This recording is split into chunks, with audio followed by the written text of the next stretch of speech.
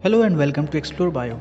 In today's video, I will explain what are EST, Unigene, Transcript and differences among them. At last, I will also highlight how these are related to reads, Contigs and Scaffold that you have learned in my previous video. Its link is given in the description below.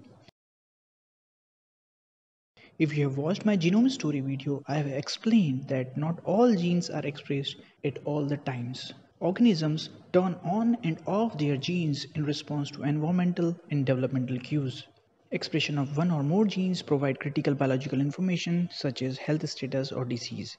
There are techniques such as microarray, transcriptome sequencing and others that provide information about the gene expression. So the three terms that I am going to discuss today represents the expressed part of the genome. The first is ESTs. ESTs or express sequence tags are short DNA sequences of usually less than 1000 bases long obtained by single pass sequencing of complementary DNA fragments. Single pass sequencing means it is unassembled sequence obtained in one go from a sequencing run, which means ESTs represent RNA or express region of the genome at a given time in a given tissue of a specific stage. ESTs lack intron and may or may not code for proteins. Hundreds and thousands of ESTs are usually produced from a single sequencing run. DBEST is the database of GenBank in which such ESTs can be submitted and downloaded. But there are two major limitations of ESTs. First, they are short unassembled sequences and the sequence information of full-length gene, which are much longer, is usually not obtained. Secondly, most of the ESTs are sequences representing similar regions of the gene, which means they are redundant.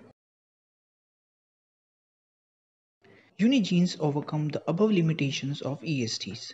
Unigene corresponds to a unique RNA or an isoform of a gene expressed. When ESTs are assembled to get a non-redundant or unique sequence, it may be referred to as unigene. In recent years, the use of term Unigene is replaced by more common term transcript. Unigene is also a database of NCBI, which comprises of non-redundant clusters of express sequences belonging to a unique gene. Coming on to transcript. A more common term used to define non-redundant and assembled express sequences is transcript. The short reads or ESTs are assembled to a longer, non-repetitive sequences called as transcript. Transcript and its isoform reflect which gene is expressed in a particular biological sample. Now let's see how all these terms are related with reads, contigs and scaffold. ESTs are similar to the reads in the sense that they are short and sequenced in a single go. But the major difference is ESTs represents only expressed region of the genome, but reads may belong to the expressed or unexpressed region of the genome. Similarly, transcripts and contigs are similar in the sense that both are non-redundant and assembled from shorter sequence reads or ESTs. But the major difference is transcript always represents expressed part of genome, but contig may represent expressed or non-expressed part of the genome. Scaffolds are chained contigs which represents a much larger chromosomal DNA or its portion and may contain gaps.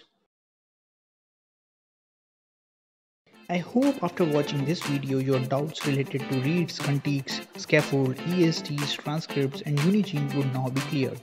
If you find the information useful, do like and share it to the needful. Do subscribe the channel to get notified about my latest uploads. You should check out my playlist on different topics for more interesting videos. Finally, thanks and see you in my next video.